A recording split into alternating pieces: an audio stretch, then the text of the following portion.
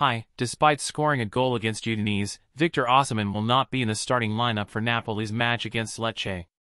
The decision comes amid an ongoing controversy over a TikTok video posted on Napoli's official account that appeared to mock the Nigerian player. Napoli's coach, Rudi Garcia, has chosen to bench Osimhen for the game, opting for Gio Simeone alongside Kvaratskhelia in the team's attack.